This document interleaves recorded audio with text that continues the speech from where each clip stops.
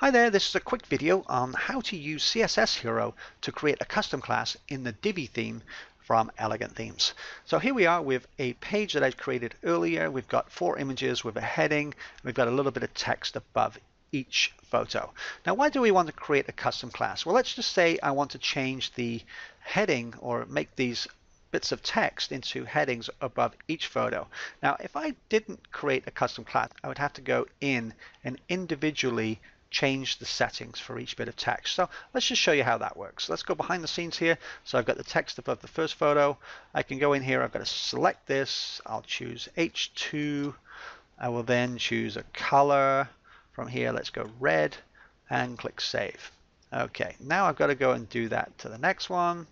So let's go in here, select H2. Let's go select a color, red, save. And then I've got to go here, do this again, select the heading 2, select the red text, save, and so on. We can do it for the last one here. So H2, red color, and save. Okay, now if I actually update that, let's update it. I can go back in and change it real quick. So if we go and have a look at that front page again, press F5. I've just updated all those to an H2 red. Okay, but I had to do it 4 times, so it was a little bit crazy. Here's how we do it with a custom class. Really easy to do. So first of all, let's go into each one of those and reset them all. So I'm going to put them all back to paragraph. I'm going to change the color to the default, click save. And this is the pain. If I wanted to change all of these at the same time, I would have to go in here and do all this to each one of them. Now, using a custom class will allow me to make one change to one of them, and it will actually update all the rest. So it becomes very easy if you've got a bit of text or something that you have in the rest of your site and you want to change it all at one time. Custom class comes in really handy. So let's get all these updated. As you can see, all that time it took me to reset those back to normal.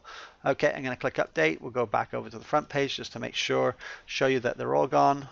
Okay, they're all back to where they were. Okay, that was a lot of work, wasn't it? Anyway, here's how we do it with CSS Hero. So let's go back to our text. Okay, what we're going to do is going to scroll down the bottom here. I'm going to put red-H2. Okay, I'm just going to copy that. Control C, save. Okay, next one I'm going to go scroll down to the bottom into the CSS class area here. Okay, so it's the CSS class, not the CSS ID. And the reason we use a CSS class is we can use it for multiple times throughout the page or the site. CSS ID, I wouldn't bother using it. So we're going to go red H2 and I'm going to go down to this one over here. Scroll down to the bottom here, put red H2, Control V. I'm going to do that. I want to do it in the text. So this is going to be red H2, Control V, click save, update, and if I go to my front page, absolutely nothing happens. Okay, there we go. So here's how CSS Hero makes it really easy. So I'm going to go and click on CSS Hero. I'm going to click on the targeting tool. Okay, and I'm going to click on this icon here. There's little 3 lines with a plus sign. Click on that. I'm going to add a dot because it's the class red-H2. And save my selectors. Click on the targeting tool one more time. Okay, now if I come over here, you'll see that once I click on that, I have the option of red H2 here. So what I'm going to do is I'm going to click on that. I'm going to go to text. I'm going to change this to red. As you can see, it has already updated all of them to red, but I want to make this a little bit bigger. So I'm going to make this up to 30. There we go. And I'm going to make that bold. And now, if I click that, we've updated them all at one time. Okay, so the nice thing about that is if I've got that red H2 on any of these areas in the text here, like for example, I could click in on this one and add red H2 to the custom class area, this one, the CSS class down there. I won't bother for now, and you can use that throughout the site. Now, if I come back here, let's just say I don't want that to be red. Okay, what I can do is I can go in here, target it. Okay, select this one again, select my red H2. Now let's change that text. So let's just say we don't want it bold, for example. So we're just going to take that, make it normal, save, and we've just changed all of them at the same time. How easy is that? Okay, another quick example. Let's take this image here. Okay, I'm going to add a shadow to the image. So I'm going to go down here. I'm going to go in the CSS class there. I'm going to type image dash shadow, and I'm going to put a 1 at the end of it because it could have multiple types of shadow that you want to use. Okay, I'm going to click on update, going to go to CSS Hero, I'm going to click on the targeting tool, click on this little icon here, I'm going to go onto a completely new line, I'm going to type dot image dash shadow 1. I'm going to save the selectors. Okay, I'm going to click targeting tool. I'm going to go over this first one. As you can see, it's image shadow 1 is already there. I'm going to go here. I'm going to click on extra because that's where my box shadow is. I'm going to click on box shadow, add a little bit of gray, maybe a bit too dark there. That's good. Click on the gray again to close that color window. You can see that I've already got a bit of a shadow there. I'm going to click on this one. I can use my arrow keys to push it across. And I'm going to click on the Y to bring it down. Same again, I can use my arrow keys to bring it down. Looks like it's a little bit too sharp, so I'm going to click on the blur, add a little bit of blur. And we've got a nice little shadow on that now. There we go. I'm going to just make that offset a little bit more that way. And a little bit more that way. And we've got a nice shadow there. So I'm going to click Save.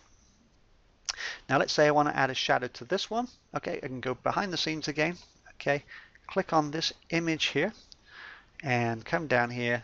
All I got to do is type image dash shadow 1, save, update. If I come back to my front page again, click on that to refresh it. That's F5. I now have a shadow on there, and I can add a shadow, the same shadow, anywhere I want. If I don't like that shadow, once again, I can click on here. Okay, click on this one, take the image shadow 1. I can go down to the extra, the box shadow. Now, if I don't want it quite as big, okay, I can take this in a little bit and edit this. Now I've got rid of it, but I'm going to bring it back in by bringing a bit of shadow there. I'm going to bring the x-axis over a little bit there, and then the y-axis down a little bit.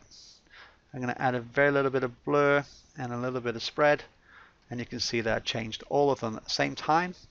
That's how you add a CSS custom class to the Divi theme using CSS Hero. Really easy.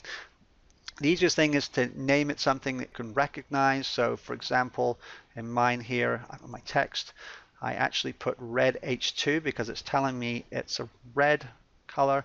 It's an H2. I wanted it rather large, okay? And it tells me what it is when I do a CSS class. Probably easier for me to remember that too. Same thing with the image shadow. You know, I've got an image shadow here. It's easy for me to remember CSS class image shadow 1. I might have multiple types and type it in there. So that's it. Hope you enjoyed this and have fun with CSS classes. Thanks for watching. Bye now.